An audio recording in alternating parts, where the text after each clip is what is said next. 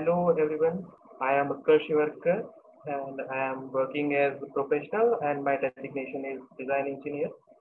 Having 2+ year experience and my on-site location is Kirloskar Oil Engine Limited.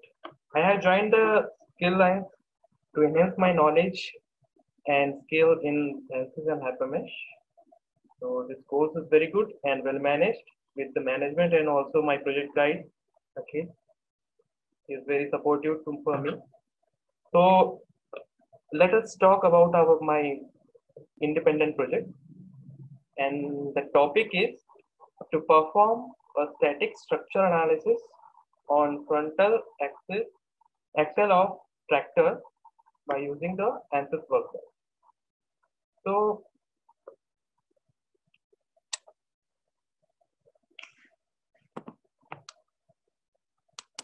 the objective of this project is perform the static structure analysis on the frontal axle of the tractor by using the 3 different materials with the loading condition, and we have to choose in these 3 the best of the material for the manufacturing of this axle with the help of the ANSYS workbench. And you can see this the cases. 3 cases are there. The material are the stainless steels with the grade of SAE 304 with the loading condition of 55,000 Newton. And second case is the cast iron with malleable and ASTM A220 grade with loading condition 55,000 Newton. And the third material is carbon steel with SAE AISI 1045 with loading condition 55,000 Newton. So you can see this Excel. This is the file, Excel file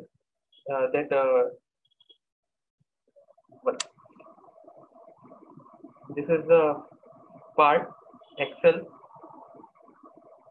So these are the parts Excel. This is the Excel bridge, gears.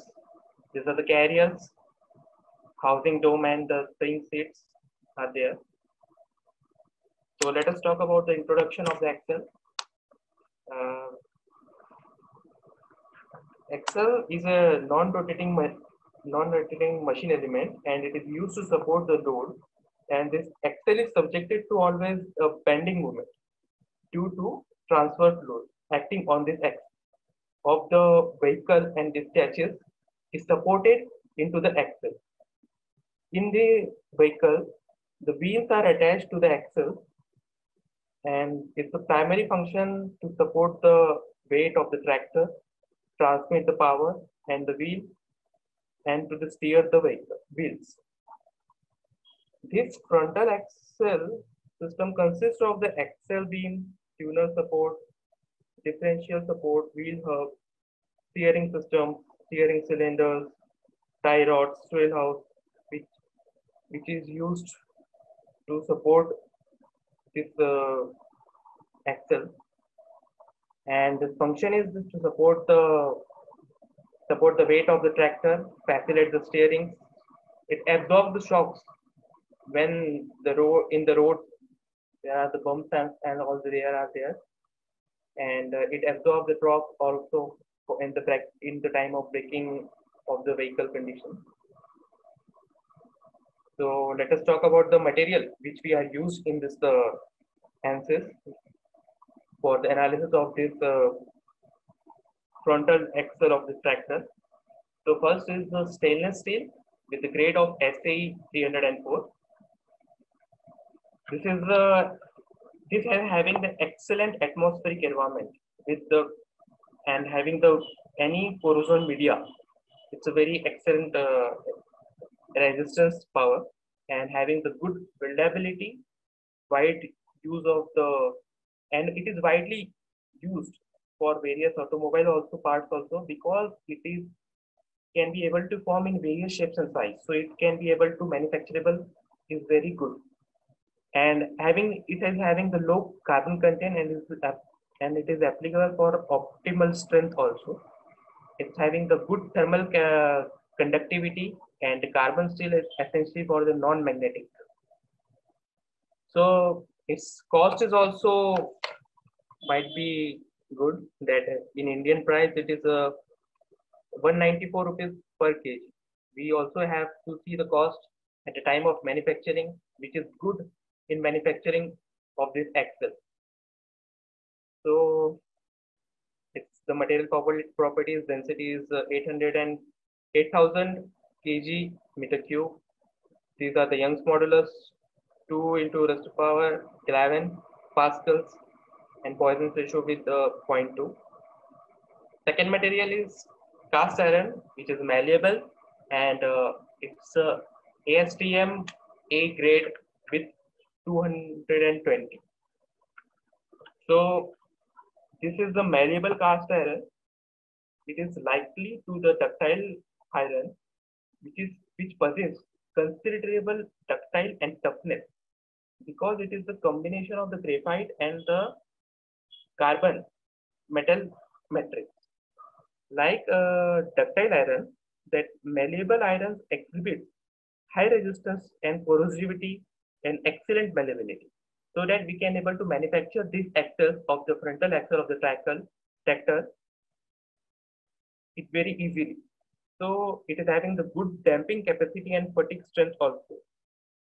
You can also know the tractor is very having loaded and having not having springs and all, so having should be having good damping capacity also, and also useful for the long services and in the highly which is in highly stresses parts. The strength of material of this ability to withstand the applied load without the failure and the plastic deformation. And this material also used and applicable for various applications like automobile parts, steering gears, axle bearings, and housing caps, and another automobile parts also it can be used. And its cost is also very good as it varies up to 60 to 120 rupees per kg in India. You can see the density 7450 kg meter cube.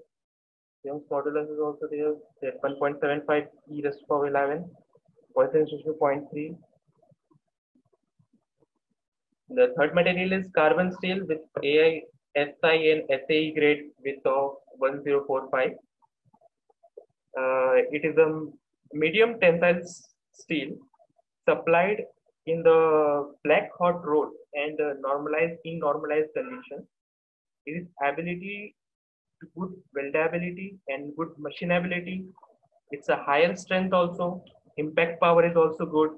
Impact property is also good, and it is also used in various industries also. This AISI SA steel has a low hardening capability that is recommended for the tempering and tough hardening.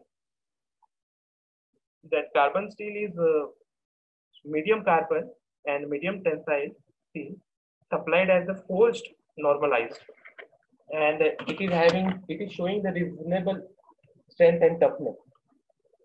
And this steel has the designation of both SAE and AISI for the material of grade 1045. Both SAE and AISI grade are under the 1045 material, that carbon steel which designated. And this cost is also about 65 rupees to 100 per kg in India also. So these are the material properties of these three materials. Young's modulus are there and densities, Poisson's ratios are there. So let us talk that how we have done the machines and all. In this part, we use the machine size that 25 mm and that method which we have used for tetrahedron for the better machine quality and for the better mesh refinement. You can see this bodies are A, B, C, that designation which where the use tetrahedron method is used and the sizes which we have used.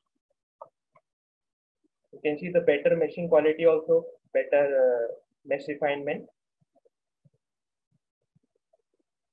And boundary conditions we are used here, that you can see 55,000 we have used, and that in between 5,000 also, in between the dome 5,000 Newton is also used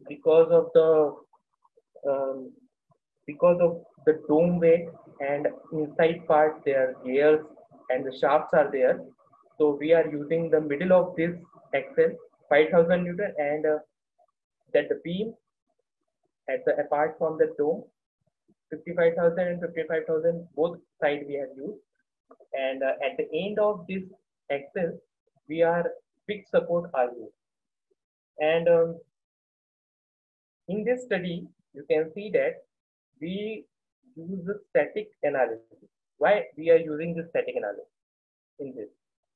The static analysis we use here because in this study we concentrate on the stress, strain, and total deformation of the material, because if the static load were not tolerated in the axle, then the axle would be certainly not sufficient to the mechanical strength against the dynamic load. So that's why we are preparing first to do the static analysis. After that, we can able to go some dynamic analysis and then modal analysis and the various analysis we can go. First is need to do the static analysis under this stress strain and total deformation. So in first case, we have using the material that stainless steel grade of SA304. So you can see the stresses for the equivalent stress for the maximum 88.07 megapascal, the maximum stress, and the minimum is 4.17 after the using the load of 55,000, and in between the dome is 5,000 we are using. 5,000 Newton we have used in this dome, and at the end of this fixed constraint we have used. Also the strain is 4.40388 is just to power 5, and the minimum is 8.4642 is to power minus 9, and the total deformation is 0.24. And for second condition, that second condition is the case for material cast iron material, and ASTM A grade 220 with 55,000 Newton load. In between that also we have used 5,000 in between the dome.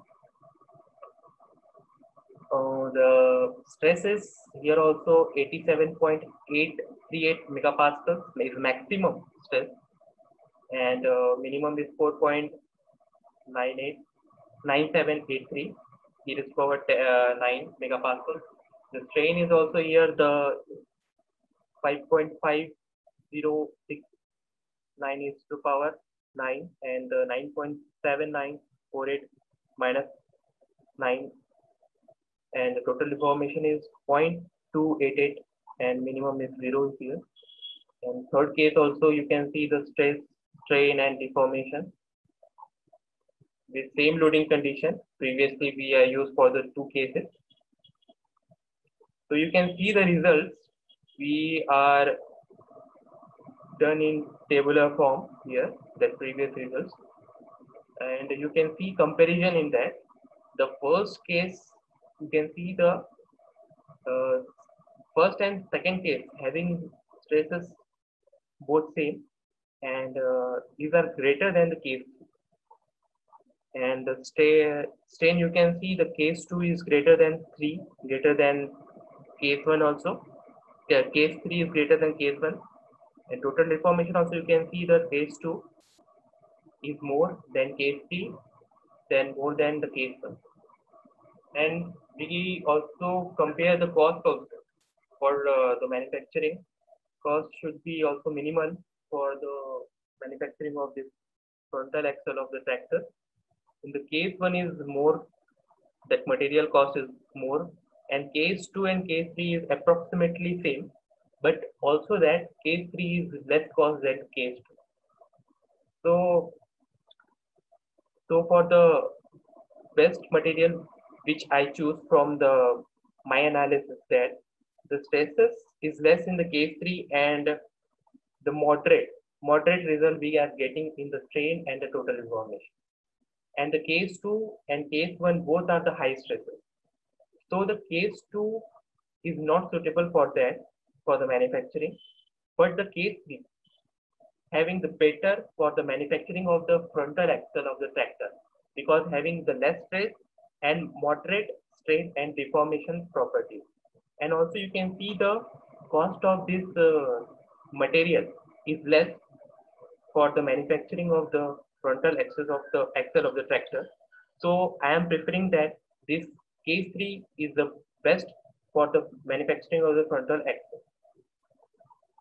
So go towards the conclusion that we are using finite element analysis for the frontal axle for the different material, and choose the proper boundary condition for the static analysis of this workbench, and we find the proper stress analysis, stress, strain, and total deformation analysis, and we are investigated on this axle under static conditions because the static load is were not tolerated, and axle would be certainly have sufficient strength against the dynamic load.